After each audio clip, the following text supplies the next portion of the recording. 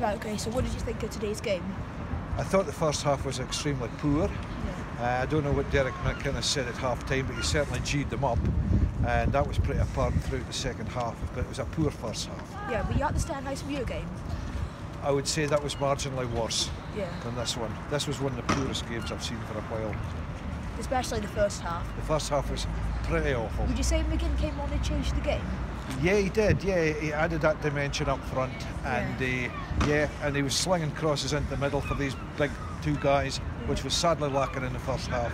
Yeah. So who did you think our best player was today? Best player, well, it's kind of ironic that they give McGinn man the match when he came on for half of it. For half a game. Yeah. So that tells you maybe a lot about the rest of the players, how they performed today. Quite frankly, nobody stood out today, in my opinion. Cosgrove should have probably had a hat-trick without miss at the end. Well, he missed two good chances then for a hat trick. Yeah, absolutely.